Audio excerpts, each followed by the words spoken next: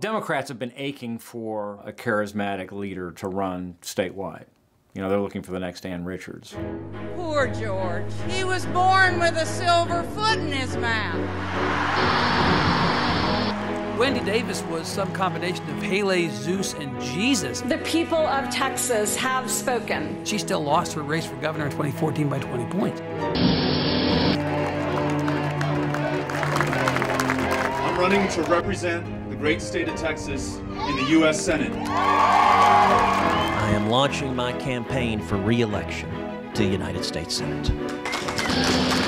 I think there is a stark difference in this election. Is talking about single payer politically suicidal in Texas? I don't know because I didn't poll it. He seems to be running hard left, like Bernie Sanders. In the more than 5 years since Sandy Hook, we have done nothing to make our kids safer in school.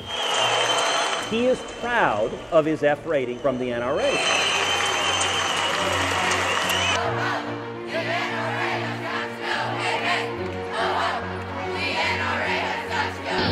This is not a state that is receptive to a Democratic candidate for statewide office. A Democrat has not been elected statewide since 1998, I think. In the last senator election, the Democratic opponent to Ted Cruz lost by more than 1 million votes. How do you hope to address that? I'm not going to leave my family for 2 years, kill myself in the process, and come up 1 million votes short. I'm going to work my heart out. I'm going to walk my shoes off.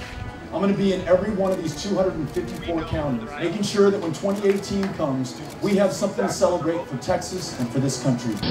There is a new poll out that shows you within 3 points of Senator Cruz. We raised $6.7 million. Full endorsement for this man, Ted Cruz. Where's Ted?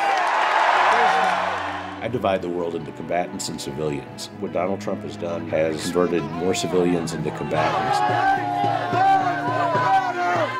This is a warning, talking about the press as the enemy of the people, a lack of sense of what democratic institutions are about, a president who has no regard for the law. There's a lot of anger on the far left. I'm not going to believe that any of these outbreaks of resistance will amount to a hill of beans until I see the same people who are carrying signs in these marches show up to vote when really you can affect the lives of people. Otherwise, it's just theater. Listen, in this electoral environment, shit happens.